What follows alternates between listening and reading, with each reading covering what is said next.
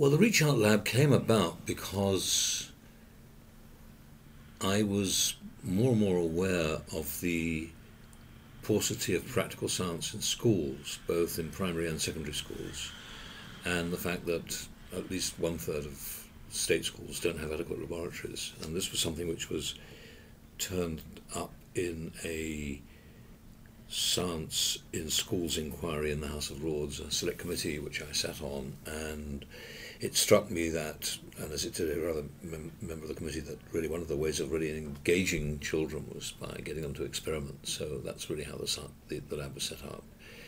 And I have to say, I think it's been, at least on a purely subjective basis, a huge success. We are doing objective measurement as well. We've got a couple of PhD students looking at the impact, so we'll be able to publish what we think works best soon.